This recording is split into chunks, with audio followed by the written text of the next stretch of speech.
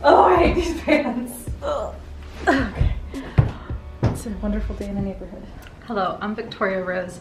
Before we get into the Q&A questions, this video is sponsored by Stereo app, and I thought that this would be a good video to do with this. So right here is what the Stereo app looks like. It is a live streaming talking app, and I'm going to go live with my friend Beck. She's another autistic girl, which honestly, her and I actually haven't talked yet. We're gonna speak for the first time February 2nd, 3:30 p.m. Eastern time. So be there on the app. So you can get the app links below. But this is what the avatar looks like. Making money as alternatively. So I think that is an interesting way that people don't really think of that you can make money is, you know, smelling things, like knowing what food actually looks like when it's gone off, trusting your senses, you know, really. Yeah, and I think that I like it because I can connect with you guys. You guys can send me in like voice comments and I can respond to them. So it's kind of play this audio message. Okay. Were there any animals living inside your cob house? It's more interactive. Sorry, I've said this line like 3 times right now. It's more interactive than YouTube live streaming, where I can actually hear you guys and we could actually communicate in that way, because there's not that many people there and it's more personal and chill. So that's what that is. Me and my sister, we've done 2 different streams already, and it's about girls who live alternatively, and you can listen to those if you want. They're still up on my profile. It's my sister Tansy that has the Bell Tent tour that we did. And then the next stream I'm gonna have is going to be talking about female autism with an actual autistic girl. So join the broadcast down there and then you'll get notified whenever we go live. So let's get into this video. I had some questions on Instagram that I wanted to answer. There's a lot to say and I'm not gonna be able to say everything in one video. Let me know if you want me to make any more videos like this. I feel a bit uncomfortable doing it, and I'll tell you why. I got diagnosed as an adult not even that long ago. The thing is about getting diagnosed, it's like it doesn't change anything. Everything that I've ever struggled with and everything, it makes it make more sense, but it doesn't change anything. And I almost feel guilty at this point in my life as an adult to even say anything about it, because I've lived my life without having a name for it. I've suspected for a very long time, and you guys can go even in past videos, like years and years ago, I would kind of mention it sometimes, but I would never like talk about anything about it. Female autism is, and this is why this is titled Female Autism. I'm not excluding men in this, or guys, or boys, but female autism is so different, and it hasn't been, until recently, it has not been talked about. It hasn't been brought to people's awareness. And even to my own, I'm like, I resonated so much with autistic stuff, but it's like, oh, that's just something that males have. And also like the stereotypical, and that's why I get really mad about how it's represented in media, because it's always so stereotypical. It's like Sheldon or like Spock, like that's just what people think when they think autism. And it is not that. And that's why I'm kind of making this video right now, because I've kind of gotten into the autistic community a little bit after getting diagnosed and realizing there's so many more people that are just like me. I haven't had a lot of validation in my life, and me trying to say anything about how life is kind of hard just feels wrong, because there's so many people that have things so much worse than me. But that doesn't discredit, you know, the struggles that we go through.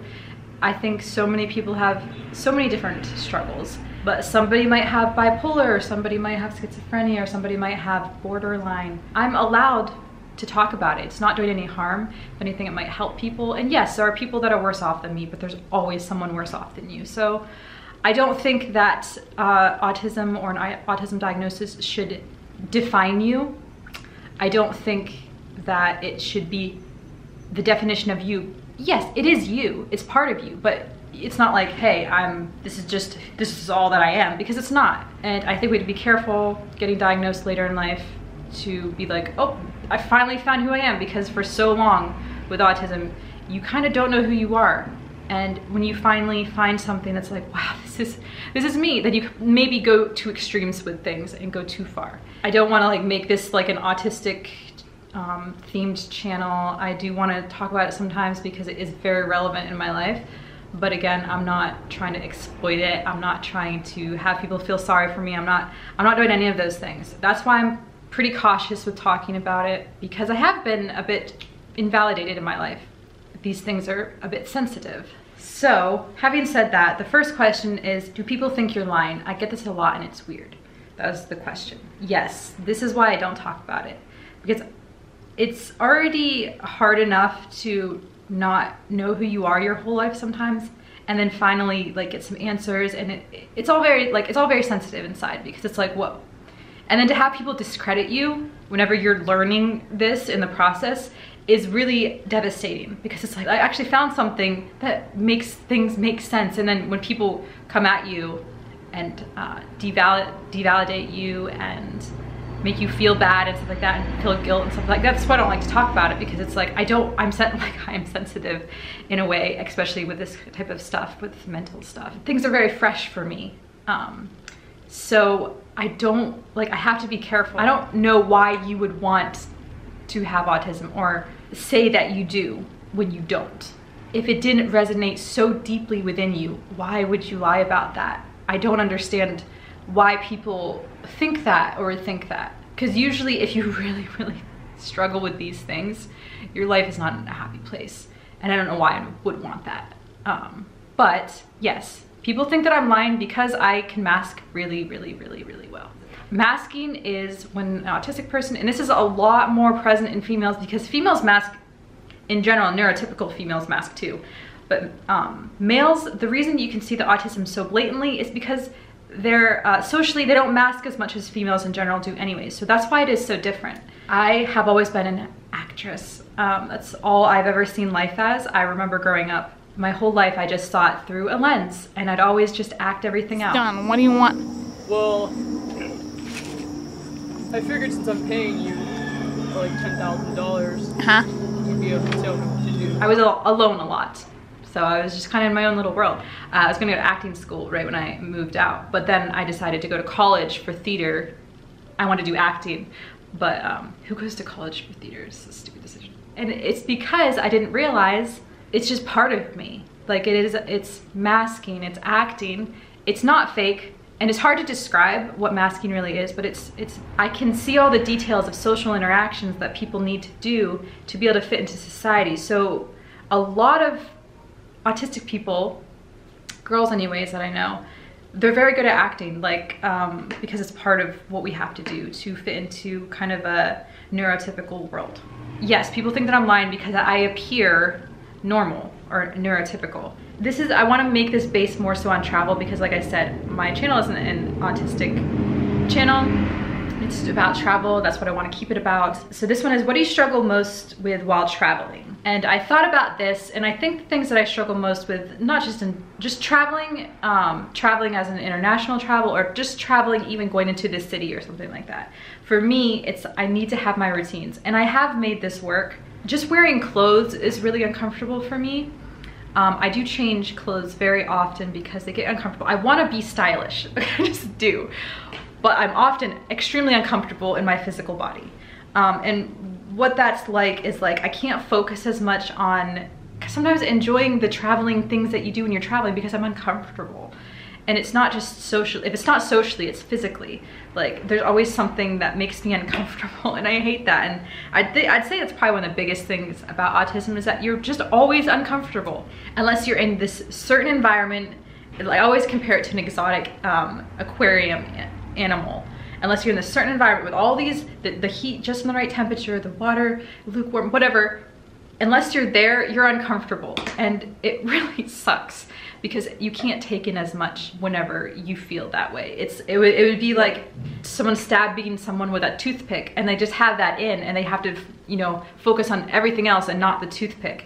It's just always gonna be there, and it just makes you uncomfortable, and it makes your focus kind of shift elsewhere, if that can help you understand. I'm really bad with directions. That's been something that you guys have probably seen. I get lost so much, and it's just like I can live in the same area and still get lost. It doesn't matter. I have very poor coordination, and I'm directionally challenged in that regard, but I have worked so hard in this for so many years So I don't get too stressed about it anymore because I know things work out in the end. And then being around people too long and not having a space to recover in, that's probably one of the number one things too. I need a space. Like that's why when I made my hostel videos, I just hate hostels. I hate places where you can't escape people and you don't have your own little cubby or safe space. I need a safe space. So those are the things that I struggle with most while traveling. It's gonna be different for every person and also different for every autistic person. How does stress affect you and what makes you stressed? So too much social interaction. If I know there's a social event coming up, that kind of stresses me out. Plans getting changed. That's another thing with traveling. Like you can't plan things all the time. And this has been a really good exercise for me. And I recommend it for any autistic person to really expand yourself. I hate relying on other people because I can't. People I have found are very, very unreliable, and it stresses me out if I have to rely on them. Because I like to be, the only reason I like to be in control so much is because I know that I will fulfill what I say that I'm going to. Other people don't do that. Relying on other people is so stressful, probably top. I don't like to be yelled at. That stresses me out. I don't like to be wrong because I try so hard in life to be right. That really stresses me out. I get really tired and need more downtime than normal. Whenever I do get stressed, I get really tired and need more downtime and I need to be alone. What really helps me is putting headphones, working out, doing things that really just puts me in my own little world where I don't have to interact with people at all. Even just laying down, I just kind of have to lay down kind of often. And I didn't realize that I need this before, and not doing these types of things can cause major burnout, and I didn't realize the times that I've gotten really burnt out. And burnout can last a really long time. I feel like I've been burnt out for the past year or two now because I have pushed myself so hard. Yeah, I didn't realize my limits, and now I realize, and that's why you guys probably see I'm a bit different now than I used to be. I pushed myself before, like when I was in Los Angeles. I pushed myself with like drinking, over socializing, adrenaline type of thing. I pushed myself because I was excited as a new city. I'm like, this is life when I first moved to Los Angeles. And I realized how much I'm paying for that now. So I'm a bit more gentle on myself these days, and I try to keep it more chill because if I get burnt out again, I don't want to have to be down for months at a time or another year. I'm hoping to recover from this burnout soon. And then another thing, when I'm stressed, I get obsessed with escaping or fixing the stressor, and that's all I can think about. I can't think about anything else. How do you manage the emotional extremes, the peaks and the lows? I have to logically remind myself that this feeling's not gonna last forever. It doesn't work. So I go on to the next method, and I usually put myself down for a nap, like a baby. And then if I wake up and I'm still feeling bad, which is pretty normal, I kind of just do stuff to just get by through the rest of the day, and then I put myself to sleep again as best I can so I can wake up and restart on a new day. And that's kind of been my tactic for the past year. I will put myself down to sleep because there's no other escape. Even in sleep, I have a lot of nightmares and stuff, so yeah. It's been a bit more difficult the past year because I've been dealing with everything, burnouts, trauma, COVID stuff, like just everything. So it's been a little bit more difficult. Does autism prevent you from interacting with local people while traveling? And the answer to this is yes. And if you guys have watched my travel videos, there's not a lot of local people in them. It's because I don't really interact with people. Usually the reason I like to have a travel partner is because I like to be with someone that I feel safe with, and I don't like to really use energy meeting new people because it's really exhausting. Not that I don't want to, it's just, it's something that it's a limit that I kind of have. So this makes, if I'm not traveling with another travel partner, it makes it very lonely and I'm not fully experiencing it. But I do the best I can. This is the way that I have to kind of travel because I have to choose where I'm going to spend my energy. Can you ask people things when you're lost while traveling? Yes and no. Sometimes I feel very dependent on people because I feel like an infant or a baby. And I don't know if this is an autistic thing or just me as a person, but I feel very helpless a lot of the time. Overwhelmed, just want to cry and just have someone tell me it's okay because I feel too overwhelmed to deal with life. But at the same time, I've learned to be very independent because I can't rely on people like that because I am an adult. So I try not to ask for help. I try to just figure things out myself or call my mom. And do you have any stunning behavior as a child? I actually don't know. And I couldn't ask my mom because she didn't really pay a lot of attention to us. So I don't think she would know either. I mean, there are 6 of us, so she probably gets confused who is who. Were you verbal as a child? Yes, but only, okay, so I was nonverbal, but only during school when I went to school. Later I was homeschooled because I couldn't do it anymore. But I didn't speak, and I physically couldn't speak. And I didn't know what was wrong with me. All other kids could speak, and I'm like, why is this so hard for me? When I would try to speak, even if I did try to speak, and I would begin the year and I'm like, I'm gonna talk this time, I'm gonna say things. I would try, but for some reason physically I couldn't do it. Like, it wouldn't project enough or be clear enough for people to understand what I was saying. They wanted to put me in a special program because of the problems, but my parents said no. And I'm like, I'm kind of glad that it did. So it was such a big struggle that I just started signing during school, and everyone knew me for this. If you know, they asked the kids a question or whatever, I would just be like, this would be no, this would be yes. I would say for math, it would be, I would say on my fingers. I couldn't raise my hand to ask for anything because I couldn't project loud enough. So I just held, I didn't go to the bathroom the whole day during school because I couldn't ask to go.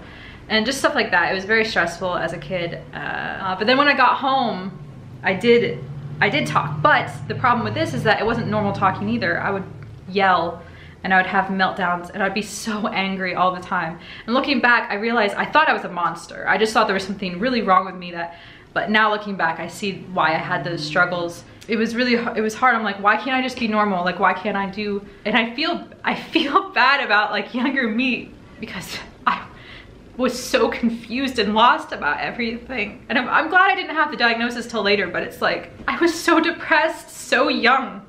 Like, the stress was just so much.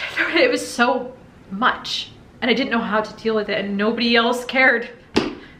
There's never been an escape. And that sounds weird, but there just hasn't. My family just thought I was really, really mean, but I was having a lot of meltdowns. I didn't know how to communicate what was going on inside. I didn't know what was either. And looking back, I think I was just constantly just completely overwhelmed. And I thought I was a monster. Whew. What the fuck? We don't cry here. How do you handle loud noises while traveling? Loud noises aren't as bad to me as lights and smells. I'm really sensitive to smell, probably the most, and lights. Also, I always have headphones with me wherever I go. That blocks out the whole, like, I don't like to go outside without walking around with, like, I have these ones right now. I used to be obsessed with like these kind, like they're corded and I could just take them off and on as I please. It's also soothing for me to have a constant noise rather than the ups and downs of normal outside life. Do you stumble on your words a lot while having a conversation?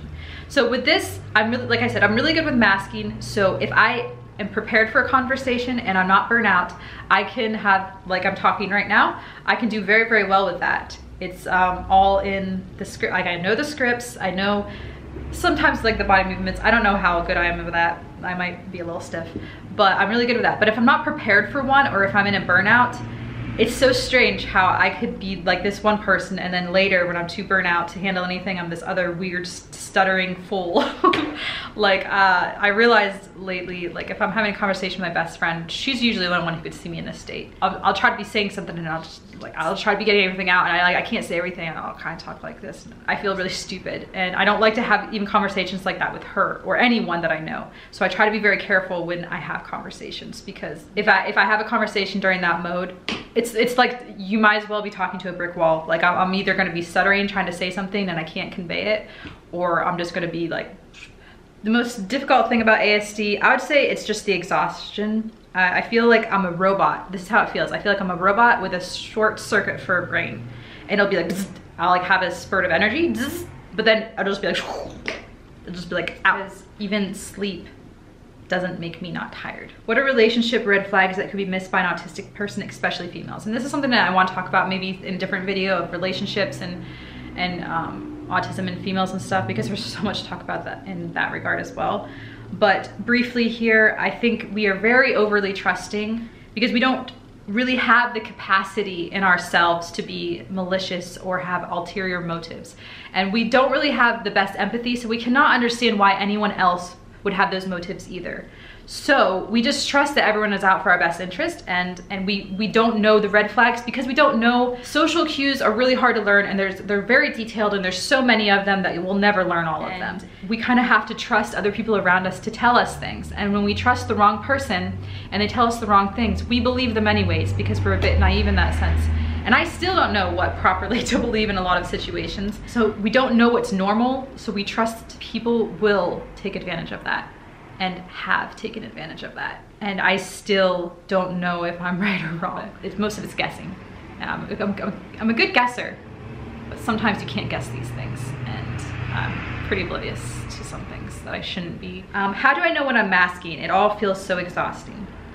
Personally, I'm masking if I'm communicating with any person, and I've realized this, and it sounds sad, but it's just the truth. It doesn't matter who it is, no matter how close I am to them, I have to mask a bit just because it's just the way that it is, and it's tiring no matter what. Masking is essential to being autistic. If you want to fit in at all in the world, if you want to have friendships or relationships with people, and it's just a sad truth, we have to fit into a neurotypical world. Most of us are very inward people, and we have problems expressing that outwardly, and it's very tiring for us to do so. So just because someone's autistic and they don't speak or whatever, it doesn't mean they don't have a whole entire life and personality on in the inside. They just have a hard time expressing that. Does autism affect your life more or less than people think? It affects it more. I hide so much from you guys, from people that I'm with, even like everybody. Like I have to because I don't want to be seen as weak, and I don't want to be seen as lazy. I don't want to be seen as these negative things that people would perceive of me, because people misjudge autistic people all the time. A lot of people, number one, they would not like me. I already have people that don't like me because I choose to just not interact or this or that, because to them, in a societal thing, I'm being a stuck-up bitch, or I'm being lazy, or I'm being this or that. It's not what I'm being, but it comes across that way. So I have to hide that. Like I just do. And that means that there's a lot of things that I have to do to be able to recoup. I like to come out and be around people only whenever I'm ready to entertain or perform. And that sounds bad, but it's just the way that it is. A lot of my time is actually spent recovering or doing routines to help me cope. Do you have any stims? Not really. I do normal things that I think everyone does. I'm just trying to think of how I would normally. I don't really have like noticeable stims. I do play with my fingers a lot, I've realized. But these things that I do, I don't really realize that I'm doing them, so I don't even know, really. And I don't think anyone observes me enough to even know. When I'm really stressed, I'll rock a little bit. If I'm really, really stressed, or like on the verge of having a meltdown, I will rock a little bit, and I will play with my fingers even more. I'll self-soothe by petting myself a lot. Or when I'm really happy, sometimes I'll rock a little bit. And I'm very stiff in my movements. I have weird body control movements, and it's something I can't really control. Like if I'm like happy, I'll just be like stiff. I'm very stiff as a person. But I do when I'm expressing something extreme, like extreme stress, I'll like go like this a lot when I'm stressed. I'm trying to figure out what I do, and I'd have to actually do it. Like in the moment, I don't really know what I'm doing, but yeah. Do you think someone with more severe autism can travel and explore? And I say yes to this, of course. Anything is possible, especially with everything that I've overcome as a person. I used to have to wear sunglasses inside when it was daytime. I've gone from that to being able to do all this stuff. And it is possible. You just have to set up a life for yourself. I push myself, and I still push myself all the time. Normal things that people think are hard to me are pretty easy, just because I've desensitized and pushed myself so much. I've gone through a lot of things in life. I used to have meltdowns. I used to have severe anxiety, depression. I still have those. I used to have anorexia. You know, all these things I manage in a different way now. So everything is still there, but I've learned as an adult now to manage these in a more sustainable way. Otherwise, if I wasn't, then I probably couldn't do these things, to be honest, but this is very important to me. Traveling is a more natural lifestyle to me. It's more natural to me because I don't have to be in a societal norm, and that is so important to me that I make all the other things work and fit together. And yes, it's gonna be hard. It's always gonna be hard. There isn't an escape from the hardness of it. I'm sorry this video was so long. There's so many more questions, good questions I wasn't able to answer. You can ask any questions below in the comments. The video got cut off before I could say, stay extraterrestrial, I love you very much, and stay tuned for the next video, which is gonna be more adventures in New York City. Love you, bye. Yeah, are you gonna try a yard sale again? Yeah, I have 3 signs.